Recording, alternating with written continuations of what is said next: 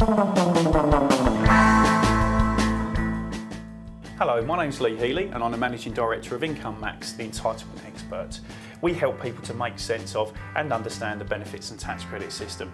Today we're going to tell you lots about the benefits and tax credits that are available. Here's a quick guide to working tax credit. Now, working tax credit is a means-tested benefit that's designed to top up low-income wages. So who can claim working tax credit? Well, most people will kind of fit into certain categories.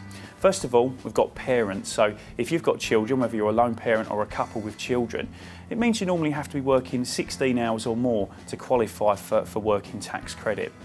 If you're a disabled person that's basically at a disadvantage of getting a job because of your disabilities and health problems, you can also claim working tax credit if you're working 16 hours or more per week.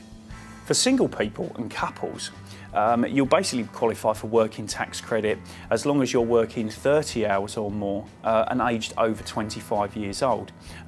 There's also going to be some rule changes as well, which is going to allow older people to be able to claim working tax credit if basically they're working over 16 hours or more per week. If you're not sure whether you qualify for working tax credit according to the hours, it's always a good idea to look at the Direct.gov website. To make a claim to working tax credit, the best thing to do is normally to call the HM Revenue and Customs helpline on tax credits.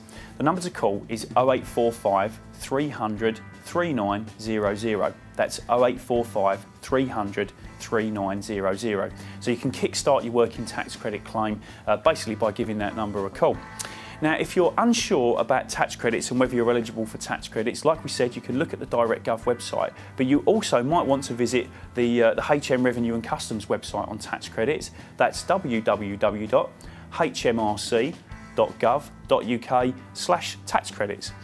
All of the information that you need will probably be on there. And of course, if you're unsure, you can always seek some independent advice. It's worth having a chat to your local Citizens Advice Bureau or Independent Advice Centre if you're not sure whether you'll be eligible or not for tax credits. So once again, that's a quick guide to working tax credit.